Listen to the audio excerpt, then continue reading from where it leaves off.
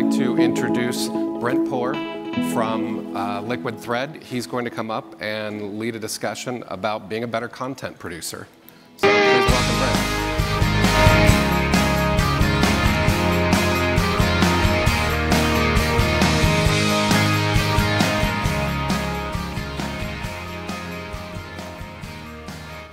Good morning.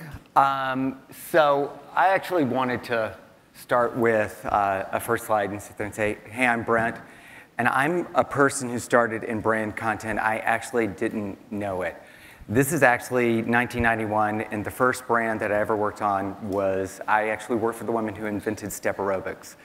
And when I was at Reebok, her name was Jen Miller. Jen like the liquor, Miller like the beer, as she used to say.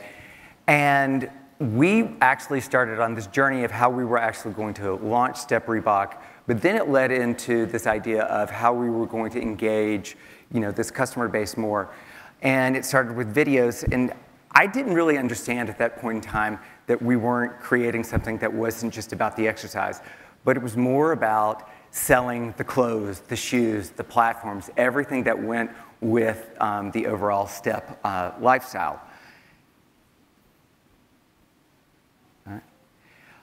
The great thing that I learned at Reebok was, this was back in 1991 again, we had no idea what we were doing, but we weren't afraid to fail, and all of our failures led to something that we failed forward. The video that you just saw in the first slide, that actually cost $1 million in 1991, and my boss's boss got fired because he didn't know what a change order was, and we kept sending change orders from propaganda films for them to keep signing on. And we were able to then come back on the subsequent videos and do them for cheaper and faster and more. And actually, just as a little point, yep, that's actually me over there. I'm not afraid to sit there and say that that was 1992, and things looked a lot better than it does now. But I also want to sit there and say one thing that is important, which is it's easy to stand on the stage and be like, oh, everything I do is great, and I know everything. I would hate to say that I know like half of what I'm doing all the time. And I think failure is really important in this business. I can sit there and say that I was the bright mind that led part of the team to launch Lifetime magazine. It ran for 16 separate issues and then immediately folded. It folded because of the fact that we didn't have the authenticity and we didn't have the credibility with consumers to go into print media. It just didn't work. They didn't believe that we weren't really about a movie starring Nancy McKeon. We couldn't talk fashion, we couldn't talk beauty, we couldn't talk about food.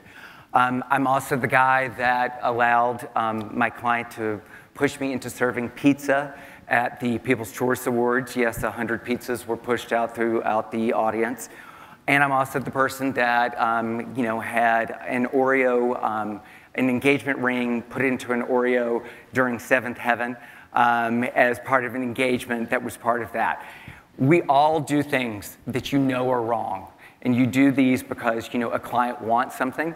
And we allow them to push us into this. And I think it's important that we find a stand and we're able to have the right conversations with clients.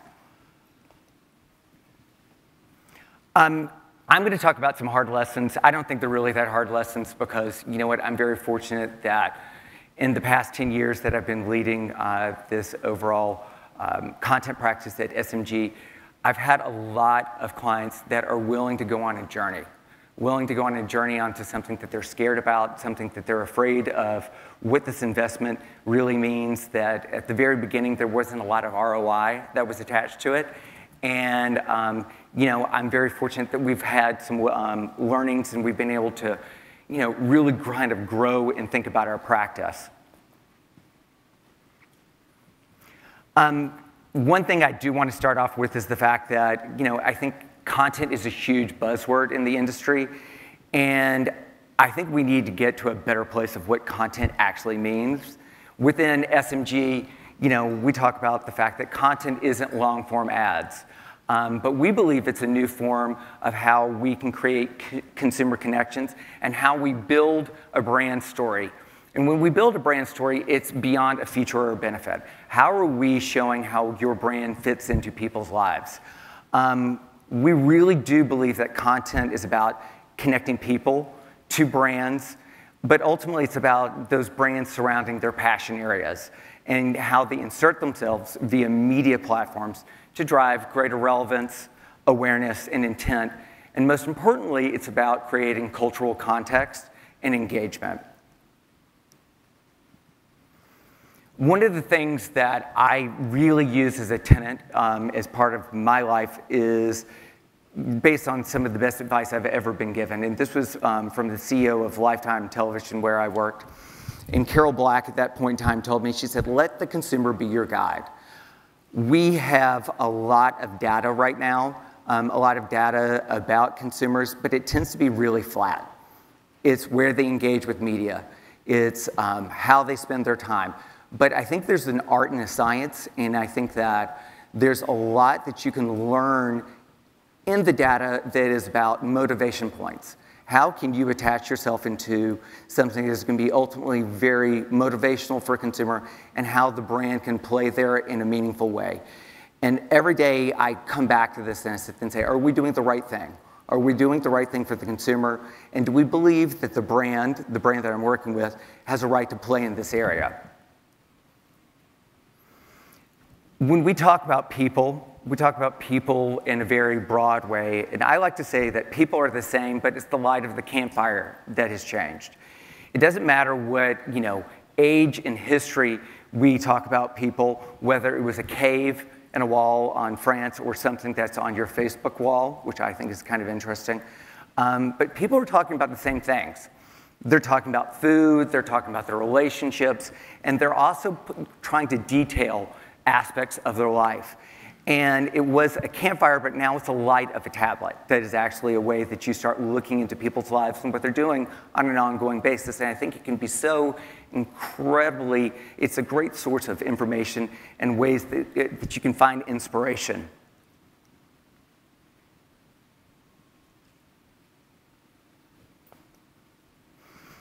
When we talk to our brands, we talk about our brands, and we sit there and say, currently right now, this is how a brand thinks about the hair care industry. And then on the other side is a picture of a woman that's from the street. And we feel like there is currently a gap between what the brand believes and where culture is heading. And this relevancy gap is where you can get the greatest wins, because most of our brands need content to create some sort of cultural context. How does this brand fit into their lives? And one of the things I was actually talking to one of our clients about, which was, do we believe that that woman over there would be friends with this woman over here? And I think that they actually might not be friends. I don't. I think they wouldn't be friends. I think that this woman over here would think that she's a little bit of a pain. It's a little bit over-processed. And what we need to do is really be inspired by life and how people are living their lives now. And that's how we need to source content. And this is another thing that I keep kind of beating on right now. I love to say that people don't look at content that looks like advertising. They look at content that looks like life. We're all out there trying to create, content that connects with consumers.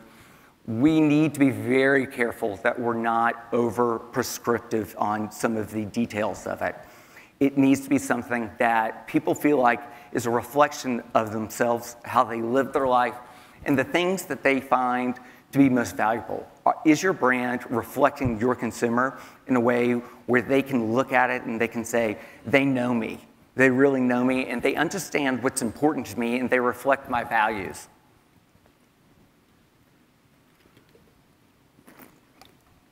And another thing that we have to do is make sure that we're pushing our brands for truth in their role. I tell my team all the time, I sit there and say, it would be very easy for us to be short order cooks. Someone calls, they say they want 2 eggs over easy with a side of whole wheat toast. And you know what? I'm sure we could make it, and it would be really, really good.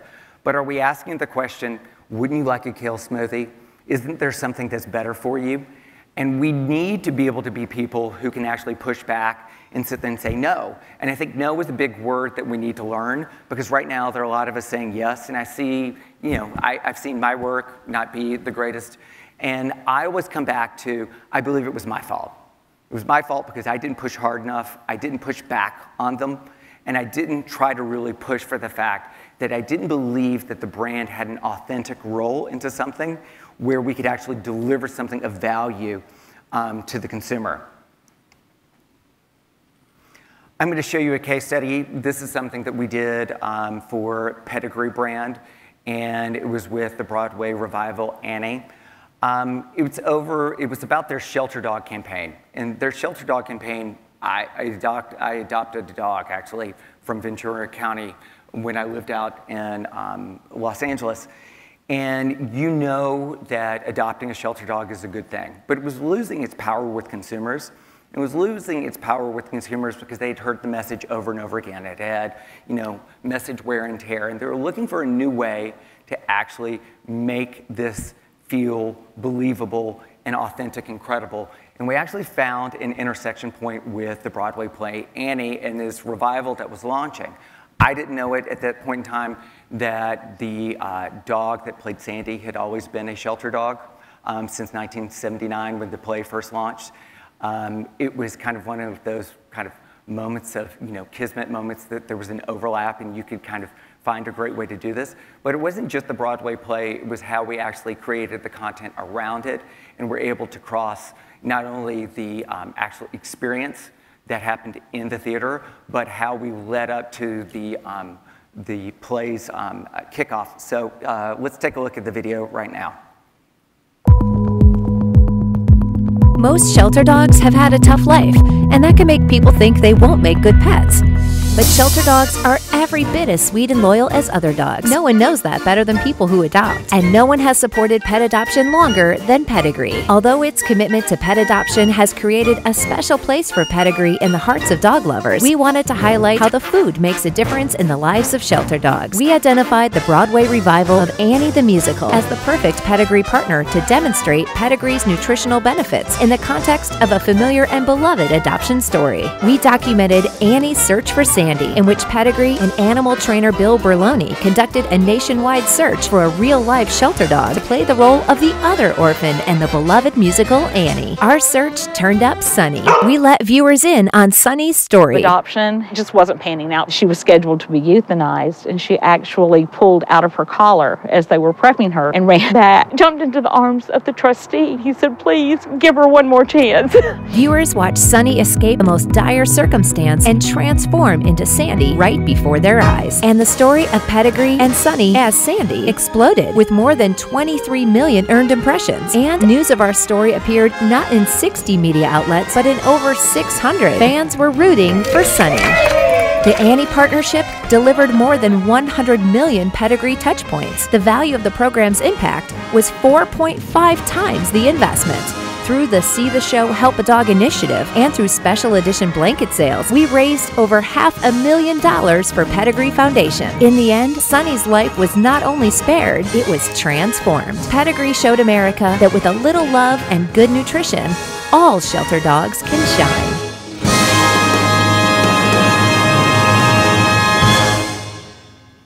We've actually raised a little bit over $1 million for the Pedigree Foundation through their relationship with the Broadway show.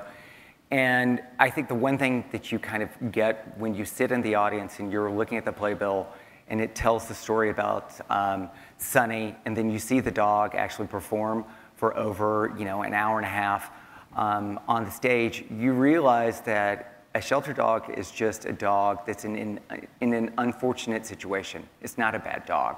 And I think that experience was something that was amazing. I think the other thing that I keep looking at is the fact that, our business has turned upside down.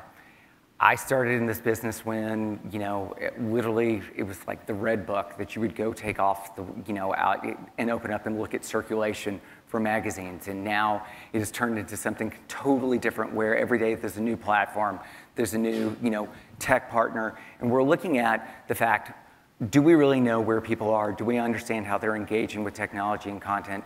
Do we understand how they're living their lives? And I think our jobs is to think and act differently. when we start talking about thinking, acting differently, we also have to change the model on how we approach this. And this is something that we have started looking at SMG. And, we look at this as we call it the power model. And it's paid, owned, earned. We've added winning partnerships, and I'm so glad I came after the woman from Target, because retail is ultimately really important. How are we thinking from the first interaction all the way down to the moment that they're actually going to buy the product? I actually wanted to call it the Poer model, but no one would allow it to name it after myself, so we added winning partnerships. Winning partnerships really is about the data integration that you can get. It's about the technology. It's about opportunity that may not have existed before. In retail, we firmly believe that content can be the last inch to retail when a consumer is standing in the aisle and they have a choice. And sometimes your product is $1 or $2 more than a competitor. One of the reasons why they will actually buy the brand is because they feel like they have a personal relationship. And content is a way to really fuel that emotional attachment.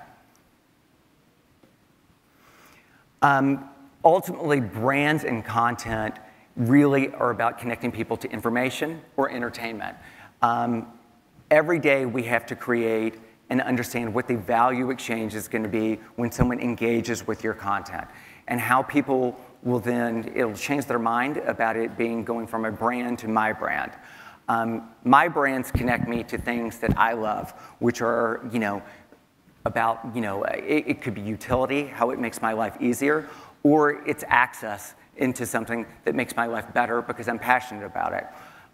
We worked on the Microsoft business for 3 years, and one of the things that we found out very quickly was if you're going to get people to convert from an OS system to a different OS system, you had to show them that that conversion was going to make their life better. It was going to make it easier. It was going to make all the things that they did so much simpler, because people are overwhelmed with all the different choices that they have. And I think while it's very easy to sit there and say utility is something that you're not interested in, utility can be a great benefit for a brand to be able to deliver. I'm going to show you another case study. This is actually something that we did for Covergirl in its relationship with the movie Catching Fire. Covergirl is a brand I work on every day. It was actually the first brand I ever worked on because I did the top model deal for Covergirl back in 2003. And ultimately, this is something that we were able to think about, the fact that there was a passion around Catching Fire, how we reinvented the entire collection of Covergirl products around the movie, but also how we brought it into retail and sold the idea into 4 separate retailers around the same entertainment property. And this is something that very rarely happens, where all of the different retailers will work together with the same platform, but this is how we did it. So can we roll the video? 5, 4, 3, 2, 1. In 2013, Covergirl reimagined the brand through pop culture, taking the girl next door all the way to Capitol Couture by capturing the imagination of the Hunger Games fan base across every screen and in the beauty aisles of many major retailers. Introducing the Covergirl Capitol Collection. Covergirl needed something event-worthy to inspire their business partners while exciting their core target, millennial women. With its rabid worldwide fan base and a message of female empowerment, a simple movie sponsorship wouldn't cut it for consumers or our retailers. 12 months before its release, we struck a deal with Lionsgate Entertainment, allowing Covergirl to redevelop its product line into the Capitol Collection, expanding the campaign's reach into Mexico, Canada, and Puerto Rico. The 12 district looks also provided differentiation for Covergirl's key retail partners. We launched the program in the September issue of Vogue, connecting Covergirl's new editorial looks with the biggest issue of the year. We knew the fans would want to immerse themselves in district-inspired beauty, so Covergirl developed the Capitol Beauty Studio. To immerse fans further, we created an augmented reality experience using Blipper. Fans could also design and upload district-inspired looks of their own. Additional content was created for the Covergirl brand site, its Tumblr, Twitter, and Facebook pages, connecting her across every screen and device, making it among the biggest commercial innovation projects in the brand's recent history. Covergirl sales grew while total mass cosmetics sales declined, exceeding its performance in sales, volume, and share versus the same 12-week period the previous year. We built the biggest marketing program in Covergirl's history and negotiated a marketing, content, and business partnership at virtually no incremental cost to the brand. The odds were ever in our favor, delivering for both the retailer and consumer, ensuring that there wasn't only one winner of the Hunger Games.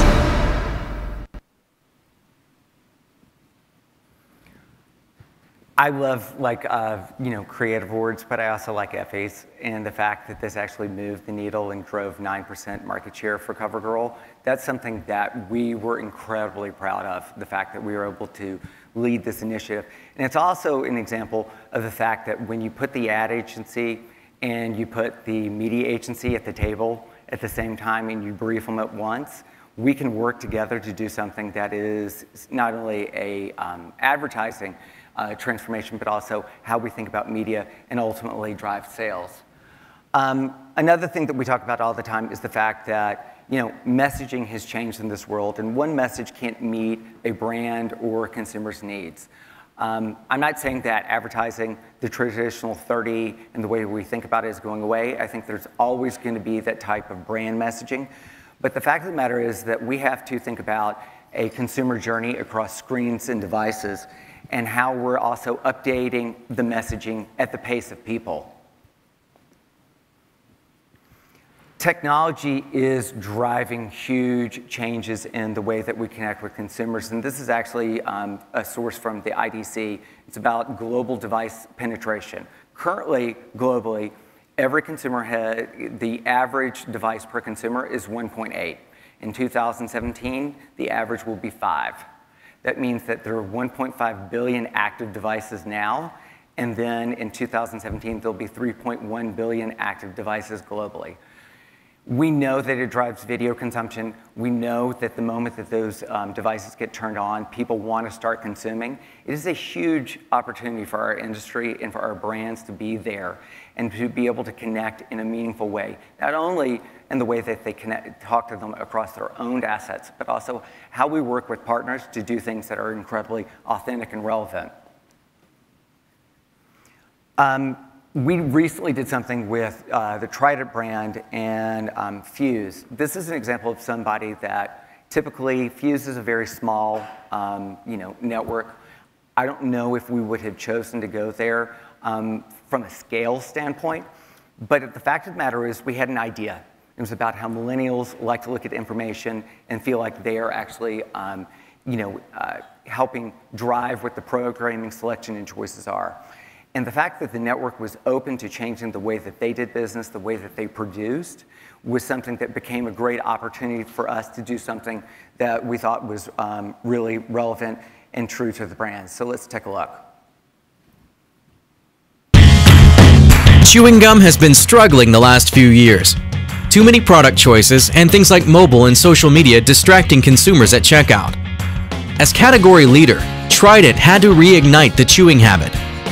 The good news is, people still love chewing gum. They just needed to be reminded of it, especially millennials. With content the key, we took Trident social, creating Trending 10, a multi-screen entertainment platform with the first ever TV program produced from real-time Twitter conversations. Using a proprietary heat tracker, we identified artists generating the most buzz on Twitter, turning the conversations into video content broadcast on Fuse and across the brand's social channels. This program really takes content creation to the next level. We're actually looking at the data at Twitter, identifying those trending topics and coming up with those really interesting stories. People will be responding, driving an amazing conversation. So that cycle of TV to Twitter and back to TV is something that we haven't seen before. Airing twice daily with up to 25 new pieces of content each day, Trident was woven throughout, reaching consumers where it mattered most to them. And with extensions like talent partnerships, live experiences, and the first ever 6-second Vine commercial, engagement was 1.5 times higher than all other CPG efforts on Twitter. The program increased followers 43% and made double the contribution to sales over traditional TV, helping to grow Trident's core business over 10%.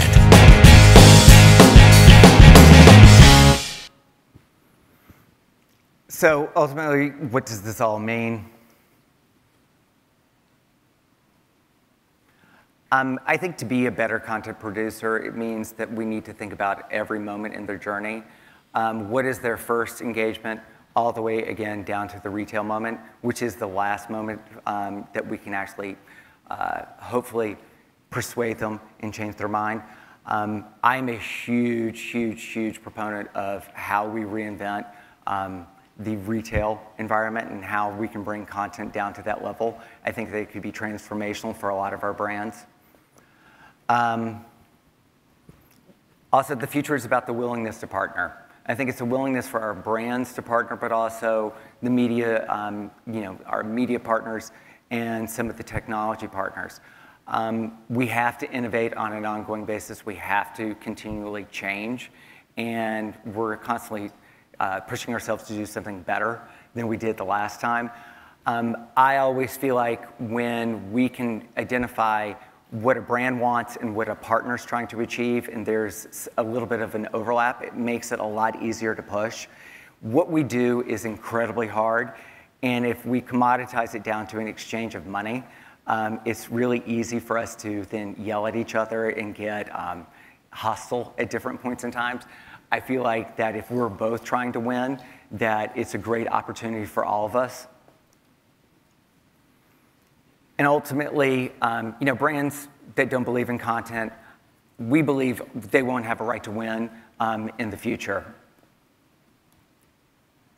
And so this hangs over my desk every day, and I try to think about it. It's about, let's make better mistakes tomorrow.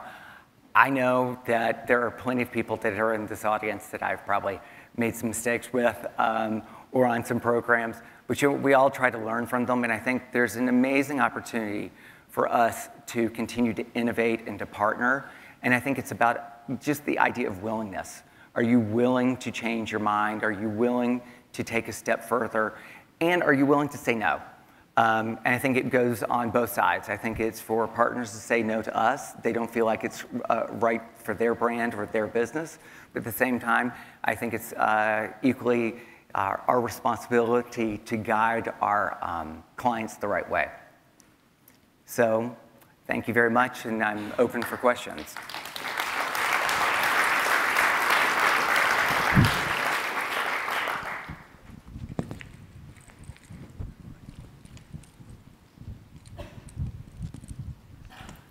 Hi, I'm Debbie Menon from Federated Media. I just first want to say this is the first presentation I've ever seen where somebody starts off about talking about failures. And it makes you humble, but it makes you more realistic, because this is our business and this is changing over the years, and I applaud you for doing that. So thank you. Thank you. Also, just wondered if you wouldn't mind just taking a minute and talking to us a little bit about the mistakes you have made and how it will help you make better mistakes tomorrow. Oh, God.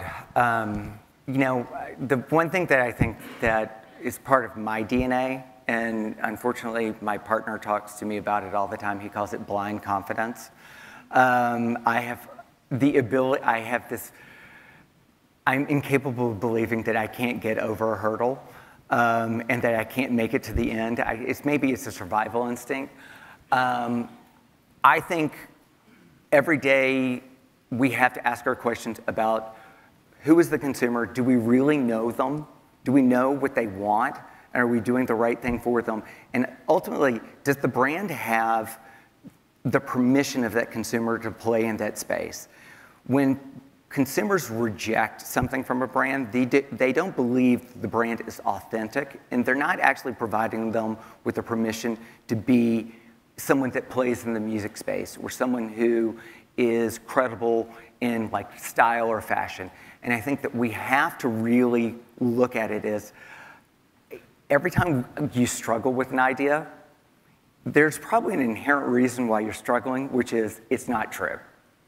We're trying to fit somebody into something, and I think that if we actually follow our gut enough to sit there and say, we're struggling so hard to make this work, then you need to push back a little bit and sit there and say, this doesn't work. I actually had a conversation with a brand that wanted to do something with the Real Housewives recently. And you know, their brand is about pushing female empowerment in many ways. And my question back to them was, why would you choose Real Housewives? And they're like, well, our data says that our consumer watches Real Housewives. I'm like, I'm sure they do. But if you're pushing female empowerment, don't you think that they're going to think that this is a bit of a joke? You're watching women act their worst. And then you're saying, be your best. And it's like, no, this doesn't work. This is, you know, and ultimately we got them away from it. But, you know, it was a lot of back and forth and fighting. And I stood my ground because I didn't believe it. And I believed it was going to have a negative reaction for the brand.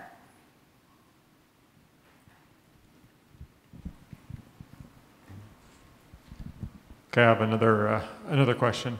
So the example you gave of the two women not being friends, which, by the way, I would like to be friends with either one of them.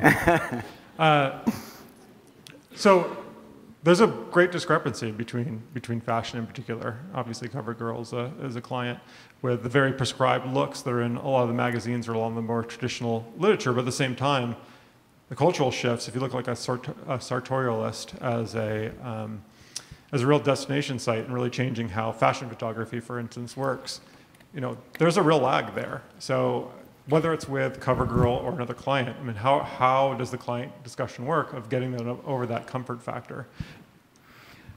Look, I think the value of an image has changed in our culture. I think the technology has allowed people to be able to create images that are as beautiful as as professional photographers.